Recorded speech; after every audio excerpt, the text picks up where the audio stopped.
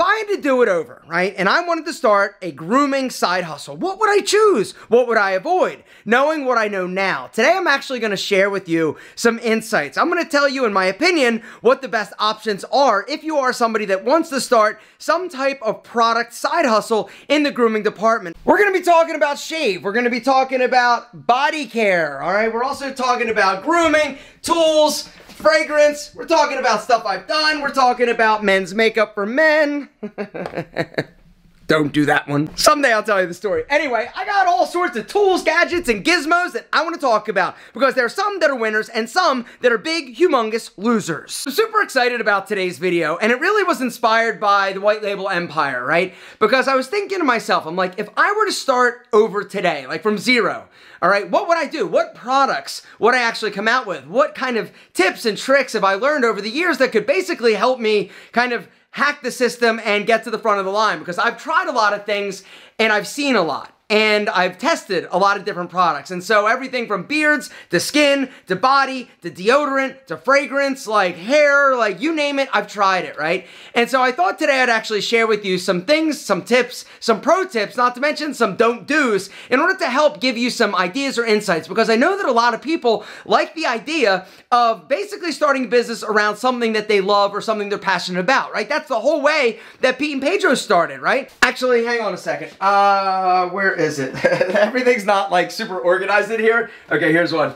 All right. American Crew. It was American Crew that was kind of like the inspiration for Pete and Pedro, right? I was sick and tired of basically like one or two of the products being awesome, but then, you know, some of the other ones weren't that great in terms of styling aids, right? And so I decided to go to the lab. I went to these different like white label, private label manufacturers. I tested a bunch of them and I found a line that I thought every single product was a winner. And as the story goes, I basically ordered, I think it was 96 units of 5 different products. I started Pete and Pedro for literally $3,000 out of a spare bedroom in my house.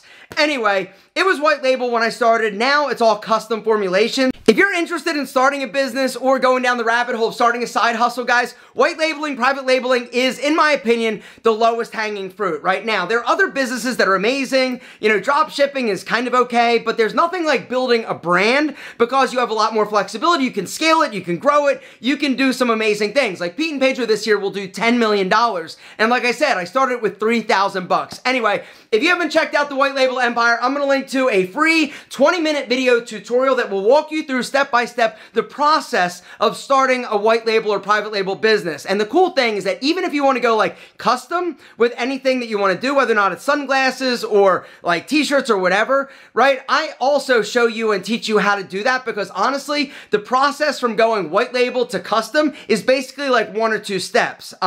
Anyway, I'm going to link to that down below. All right, bottom line though is white labeling is amazing. What is not amazing are beard products. All right, so that's the first business I would definitely not start if I was starting over, right? Beards are hard, and there are a few reasons it's hard. Number one is a lot of dudes, even if they have a beard, they're not going to spend money on their beard, right? In terms of a beard oil or a conditioner or a balm, right? The market just isn't there like it used to be. It used to be a lot more trendy, a lot bigger. Now, the one option and opportunity, in my opinion, if you wanted to go beards, is Amazon. Amazon you can still play with because Amazon is kind of like a different animal, right? That's its own shopping platform. And so you know, if you wanted to create some type of beard oil or beard product or beard wash, you could sell it there. Trying to build a standalone brand is going to be a lot more challenging, but competing with some of these other popular beard oils or products, you know, you have a lot better chance because the market isn't crazy nuts saturated. Now, something that isn't saturated as well is men's makeup, all right?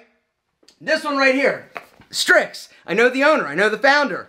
And at the time, I thought it was an interesting business when they launched, right? They got into CVS, they did a few other things. They got into, where was it? Like Nordstrom, and they also got into Target. And the problem is that not enough men at this point in the US are interested in wearing makeup. Even if you call it like a spot treatment, right? It's still makeup in the eyes of American men. And so this product, even though they basically came in and there wasn't much competition, they basically started to grow, but it was a very difficult business, all right? The other problem with a product like this is you've got different skin colors, right? And so if you wanted to come out with like a concealer tool, right? What are you gonna do? You've gotta have not just one, right? This one that I have right here is like white dude, like number 5, right?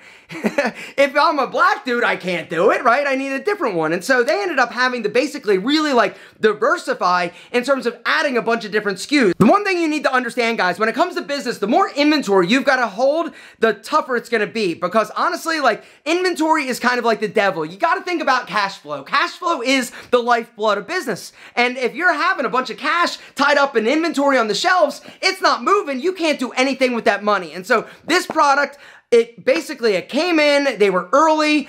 There were other companies that tried to basically do like makeup for men, and they all haven't really figured it out. And so that's another warning sign. If you're the only one in the game, chances are you shouldn't be in the game. Do I look sexier, younger? I should probably put it under my bags.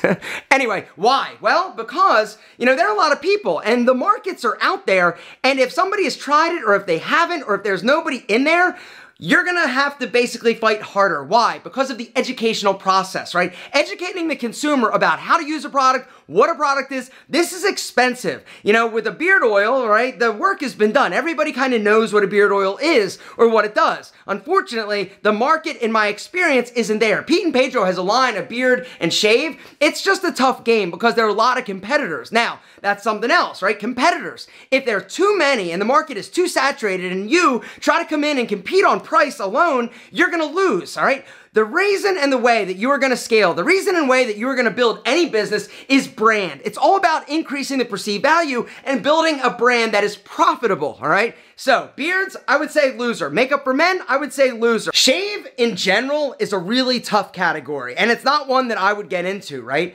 Unless you've got something special, unless you're doing something niche, and that's something else we gotta talk about, right? The riches, as they say, are in the niches, all right? There's a company, I think it's called like Freebird, that does like head, like, shavers along with, wait, I think I actually got sent one because that's the thing. They went to China. There's a manufacturer that basically, they white labeled this head shaver thing, and I actually, where is it? I got one somewhere from my manufacturers because that's the thing. Like, when you're starting a business, right, you find these people on Alibaba or, like, wherever. There are other websites, but, anyway, you basically just say, hey, send me all your shaving, and I got a bunch of, like, shavers for, like, face. And I got that thing with the 3 things that they actually started a business with. Something else I can't find it right now in this mess, but I also got like the Manscaped like little like pube trimmer too, right? All of these companies that you are familiar with started typically private label or white label, right? They just got a product and then they started and they grew. And then as they grew, they basically modified their design or had things custom made. But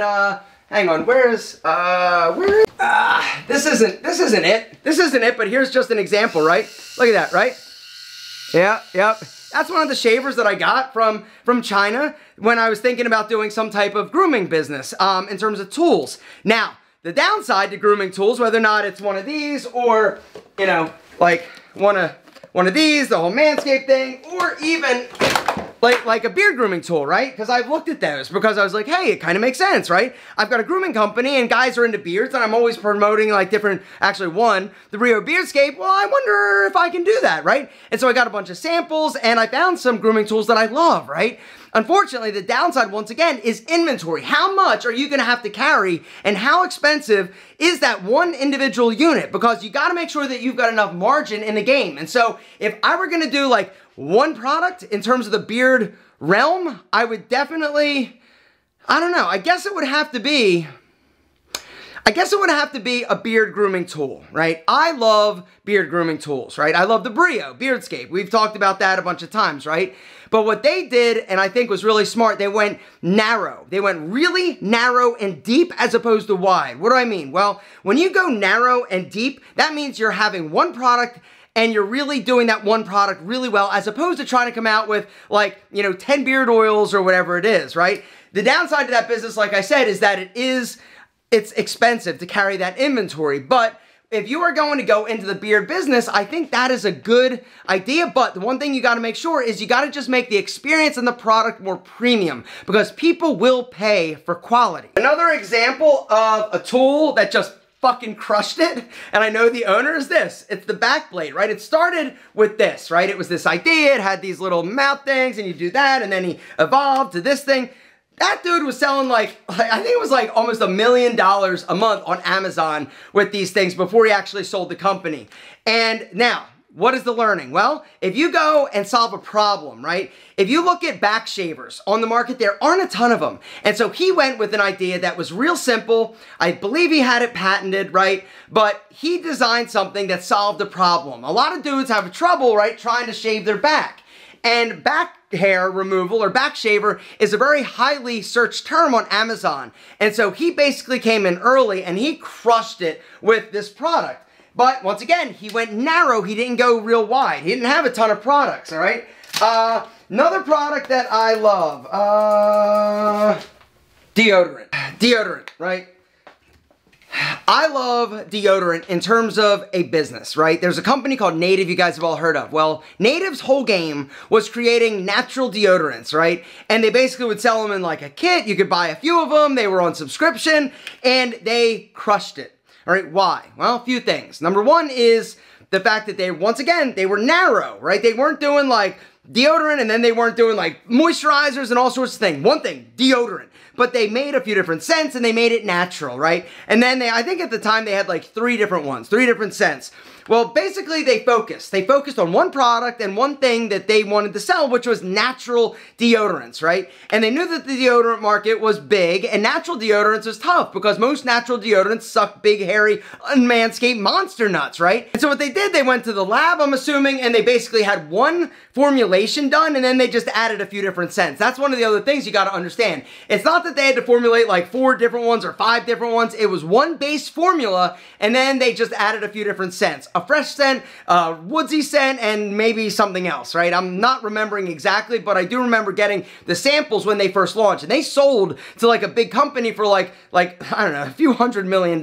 Anyway, I love it. I also love the fact that I think that there is more market availability. And one of the things that I did at Pete & Pedro, I created my own natural deodorant, right? It's a custom formulation. And the one thing you got to understand, whenever you're doing any type of product, you got to listen to feedback. And so I launched the first version. It smelled amazing. It didn't last long enough. And so I went back to the lab and I said, hey, we need to figure out how to make the longevity or the staying power a little bit better so that people don't stink like as soon, right? And we retooled it, we reformulated it. And that's one of the things you got to understand. You're going to have to change and modify whatever you do by and based on the consumer feedback, all right? Don't think that you're right 100% of the time, because if they're getting it and they're telling you, yo, it needs to last longer, it needs to be better, you need to listen to them because they're going to rebuy. Speaking of lasting longer and being better, let's now talk about fragrance, all right? These are 2 samples that I have made, all right? So, did you hear that? Deodorant, if you wanted to go natural and do some type of like subscription and really focus there, I think there's a lot of opportunity on Amazon or just as a company. I think deodorant, I think it's good. It's kind of like soap, which we'll talk about in a second. But fragrance, right? Everybody likes the idea of fragrance, and so did I, which is why I started at Pete & Pedro. Now, how would I do it differently? Well, basically, if I was starting a fragrance-like brand, I would make it more premium, as opposed to trying to go like super cheap, all right? Now, the good news with fragrance, the profit margins are insane. It doesn't cost that much to make a fragrance. You know, whether or not you're using something like more affordable, like Dolce & Gabbana, or you're doing something like a Tom Ford, right? Basically, these fragrances cost about the same, but if you're going into the store, this is going to be what, like 60 bucks? This is going to be a few hundred, all right? It's all about the brand. Once again, it's about building brand, it's about building presence, it's about building an audience, and the cool thing is that with fragrance, you know kind of like who the influencers are that you need to basically reach out to in order to start selling it. Now, the downside to fragrance is it's tough to buy something that you've never smelled. And that was one of the beautiful things that I did with Pete & Pedro, right? I basically tied fragrances and told everybody like up front, yo, I'm not a fragrance house. I just want to smell sexy as hell. And so what did I do? I basically said, hey, I love Creed Aventus. And the cool thing is that everybody knew kind of what Creed Aventus smelled like, or have heard all these dudes on Instagram and YouTube and everything freaking out. And so it took a lot of the buying reservation away because people knew that everybody loves it. So even if you can't afford it, which most people can't afford a $500 bottle of fragrance, you still are willing to try it if it's under $50. And once again, the margins are insane. And so that was one of the big, like, awesome things that I did. But one of the unawesome things I did was come out with some fragrances that didn't have a high enough perceived value. Anyway, what Perfumes de Marly, look at them, right? They're a relatively new fragrance house, but the bottles are sexy. It's all about the experience, right? The caps are big and the fragrances are great, right? And the thing that I love about a brand like this is that they really went like deep first, and then they started to expand and go wide. But if you were looking to start some type of profitable business, fragrance is a crazy profitable business. The downside of fragrance, here's another one, ready? Is the fact that you can't typically ship it internationally because it is a hazardous flammable material. It's alcohol, essentially, the majority of it. And so you gotta remember and think about where and how you're gonna be selling. So if you think that your audience is all overseas and then you realize you start everything and you think, oh man, I'm gonna sell it, and then all of a sudden you get the realization that you can't unless you set up some type of distribution over, like through Amazon, over in Europe or whatever. There are ways to hack the system, but just selling you, like right now, like in the US, selling overseas, you can't do it. Vitamins, supplements, woo! I love this business, I love this industry, all right? Whether or not it's something like a multi or something like this, Joy Mode, right? Maybe a little testosterone boost. Gentlemen, here's the deal. Supplements, I love it. Why? Well, a lot of reasons. It's light, it's consumable, and that's another thing and another pro tip. If you're creating something, all right, a business, like a t-shirt, how many t-shirts is somebody gonna buy in their lifetime? Exactly, all right? One of the things you gotta think about when you're starting a business is, can they buy it multiple times, right? Can I set it up as a subscription? If the answer is yes and yes, then good news. Supplements are one of those things that once you start taking it, basically you get into a habit. All right, now, when it comes to supplements, what I personally would recommend is target something that guys are interested in, whether or not it's hair loss. There's a company, Nutrafol, boom, they blew up, and all they sell is basically a hair healthy multivitamin for men and women, and they exploded, right? Or testosterone. Big arrows, anything technically like related to wieners, like I'm telling you, next level, right? Or if there's some type of bodily issue or problem that a lot of guys have, maybe that's something to go into, all right? The deal is they're easy, you can white label them, you can private label them, or you can go custom. One of my, actually the first custom product that I ever did was a fat burner. Back in the day, it was in like 1999. I created something called Metabup. It was a clone-ish of something called Metabolife. It was very popular fat burner back in the day, and so I went to the lab, I worked with them, I said, no, add extra L-carnitine, a little bit of this, here's the bottles, and I didn't sell much because I didn't know back then how to market it. It also was kind of like before the internet was like super, super, super huge, but bottom line is supplements, in my opinion, are good. This brings me to something I want to talk about. Black dudes. All right? Black dudes, black women are underserved, all right? And this is something you got to understand. There's a company called Bevel, right? Bevel blew up, they exploded. They started basically with a safety razor, right? Because a lot of African-American men, right, and like men that have like coarse, like curly hair would suffer from like razor burn and bumps. And the problem of using something like a Mach like 87, it's got 27 fucking blades, right? And every blade is like a pass. And so what they found is that if you're using like something like a single blade safety razor, you're not gonna basically get as much ingrown hairs. It's gonna be a more comfortable experience and it's gonna be better. They started targeting African American men and then they added some other things and then they sold for like $100 million. Anyway, in my opinion, if you are targeting and have a business that focuses on a specific demographic, I think this is amazing. And that demographic, in my opinion, is one that is very wildly, in my opinion, underserved. And so if you are coming out with like hair products or skincare or like whatever, right, grooming products or tools to solve a problem for that clientele or that demographic, that, in my opinion, is a monster. Something else that's a monster is soap. Soap. I got lots and lots and lots and lots of soap, all right?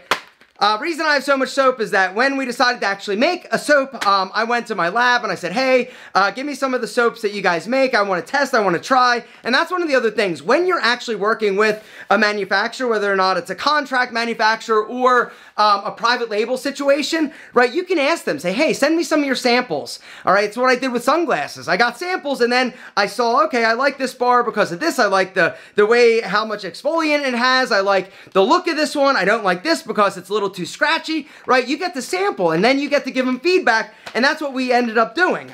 Think about another company. Can you remember? Another company that really started with soap, natural soap, that blew up? Yeah, exactly. Dr. fucking Squatch. Boom, exactly. Now, why did they blow up? Because they got it, and they also figured out the content or the marketing game, right? They made amazing commercials and ads that they ran like top funnel to basically get themselves out there. Dollar Shave Club. I'm gonna go old school. Dollar Shave Club, amazing business, right? Actually, it was a shit business. They never made any money, but they ended up selling for $1 billion to Unilever. Why? Well, because they had a ton of customers. Unfortunately, they never really figured out the customer acquisition game in terms of how to do it at a profitable CPA, but they had like 2.5 million subscribers, right? But that dude, Mike, how did he start it? He didn't build or invent blades. He went to the company Dorco, and basically Dorco makes blades, right? Lots of blades, and you can buy them, and that's what a lot of people, actually, I think I've got like, I think these are probably Dorco. There's tons of companies that sell Dorco blades, right? A lot of your blades for Dollar Shave Club that you find, maybe not now, but in the old days, they basically fit on different razors. They're the same blades, right? Because Dorco. But what they did is they said, hey, here's an agreement that we want to do with you, that we are the only company that is allowed to sell your blades on a subscription model. And that's the reason why they basically like kind of came in and cornered the market. Anyway, what they did is they figured out that content, right? That top funnel video. The ultimate video was that Dollar Shave Club video, right? It was amazing. It was amazing. It was the most amazing thing I'd ever seen. And what happened is they created a piece of content, it went viral, and then boom, their business exploded. And then they tried to add a bunch of different products because that's what you do, right? When you start a business, a lot of times you'll come out with one product, right? But then in order to increase your AOV or your lifetime value of that customer, you start adding a bunch of products, right? And so they blew up, and then they sold, but then they basically they never figured out actually how to make money. Guys, you've got to start a profitable business. Anyway, I don't like shave. What I do like, though, is soap. Soap is another one of those things that I personally think would be an amazing business. It's consumable, it's not super heavy, and you can compete hard on Amazon, all right? So Amazon, you gotta think about that as its own like sort of shopping system. Now, in my opinion, you gotta think about sales in two different ways, right? You think about Amazon as one vertical, and you think about your .com or your direct-to-consumer business as another. And they operate differently. The profit margins are different, all right? Now, another business that I love is obviously skincare. What I know now, skincare is still, I feel, a great business. T. Shanley was early on. When we started, there was basically like Jack Black, right? They made amazing products. They still make great products. They also sold for like $60 or $70 million to a bigger company that actually also bought, where are they? Not Billy Jealousy, Bulldog. Have you guys heard about Bulldog? I don't know where the hell it is. Anyway, they sold billions, not billions, I think it was like $60 million. Bulldog also got sold. They were like a cheaper like version of skincare. But anyway, I still love skincare, and I really feel like if you're targeting a specific demo, you could do well. Another thing that I know would do amazing is T. Shanley for women. All right, women are, in my opinion, a better customer than men. And that's something else you got to understand. If you can figure out something to sell to women, do that. Because there are a lot more female influencers, micro-influencers that would love to talk about your product. There are ways to reach out to them that are quick and easy, and I teach you that in White Label Empire. Anyway, women are better consumers. They're less price sensitive, and they also are very brand loyal. The other thing that women do that guys don't is talk about the products they love. Dudes don't talk to other dudes about, oh my gosh, have you tried the Roman swipes? They're incredible. Sex and money. If you can figure out how to get a guy more of either one of those, you're gonna be a millionaire like super quick, all right? Because that's honestly like what a lot of guys are worried about. Anyway, women, they talk about different products, right? Things that they love, they share them all the time. Oh my God, these are my favorite, right? Maybe not like woo, but dudes, you never see them doing that unless they're getting paid. But anyway, women, the market, if you can figure that out, awesome. Some other things that I love. So skincare I still love. I think a subscription is great, but having the ability to really sell on Amazon, like T. Shanley, our business on Amazon has exploded.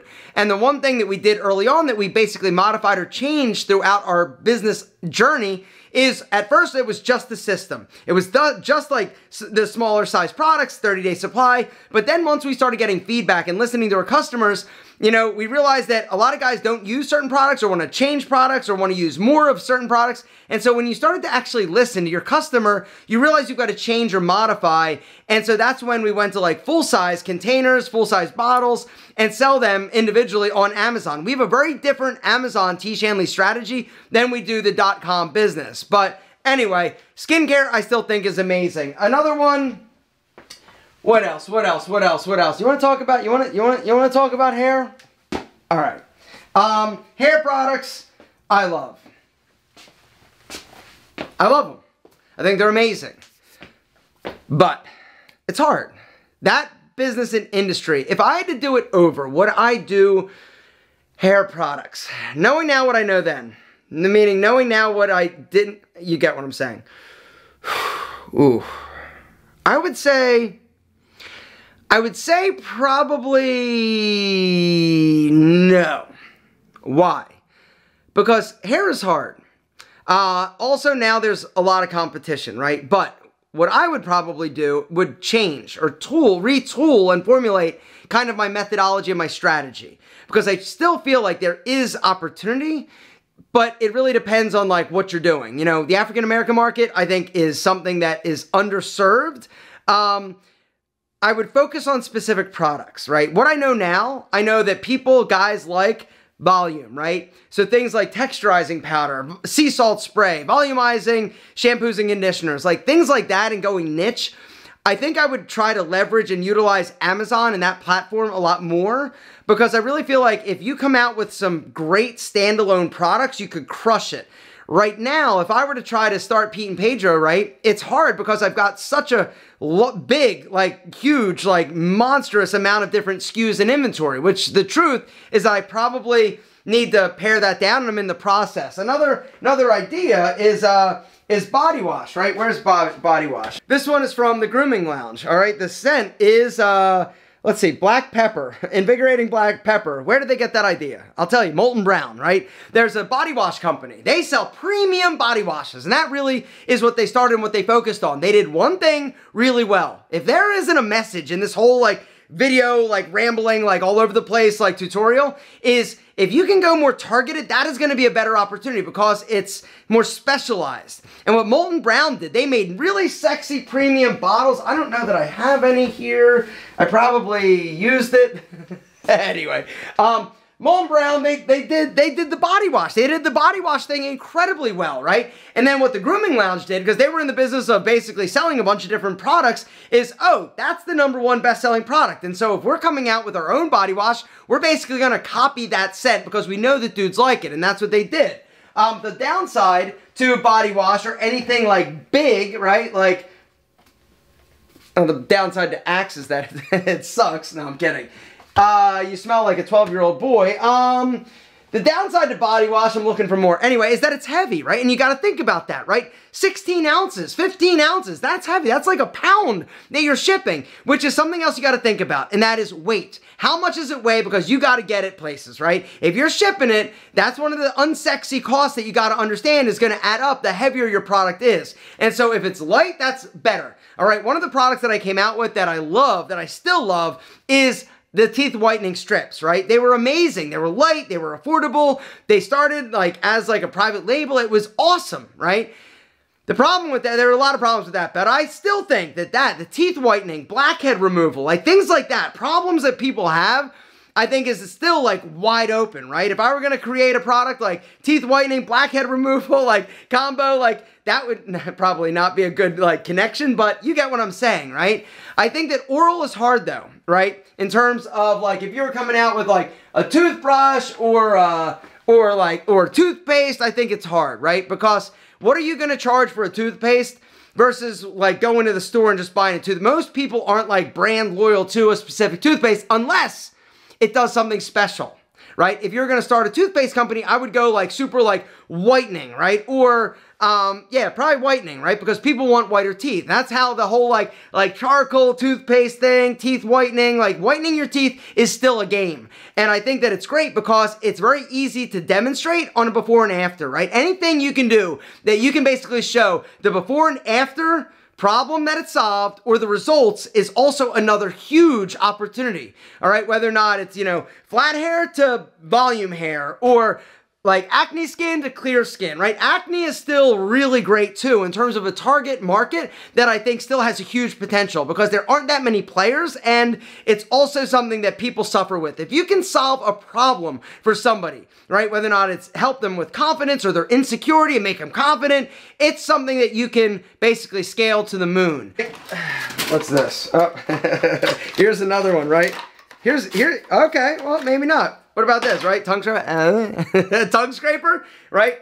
Got this from China. You can start it. I mean, selling things like this on Amazon, like that's the whole like Amazon, like FBA, like game, right? You basically are finding products that people are searching for, making them nice, getting them from China, and basically selling them and competing with some of the other brands, right? This is a perfect example of a tool that you could do that with very well. You know, other than that, like brushes and things like that, the good news with things like brushes and things like tools, they don't actually go bad and they don't expire, which is something you also got to think about. If you've got inventory and it's going bad, you can't sell it. And if you can't sell it because it went bad, you literally burnt dollar bills. Anyway, that's where I'm going to wrap things up. I know it was a lot, I know it was rambling, but I just wanted to give you sort of like my thoughts and insights based on my experience. Once again, that is what you get with the White Label Empire if you guys haven't joined yet, right? Every week, we go deep for 2 hours on Thursdays. They are recorded so you can watch later, but we're in there helping, engaging. My goal is simple, to help you guys build hugely, wildly profitable and successful businesses. And that's one of the things I wanted to share with you today is, you know, a lot of people get excited about certain things because they're like, ooh, this is awesome, right? It is awesome, but making it a business and it being awesome are a lot of times two different things. You got to make sure you connect the dots. Hopefully you dug this video. If you did, drop the video one of these. If you want more help, join the White Label Empire, link below.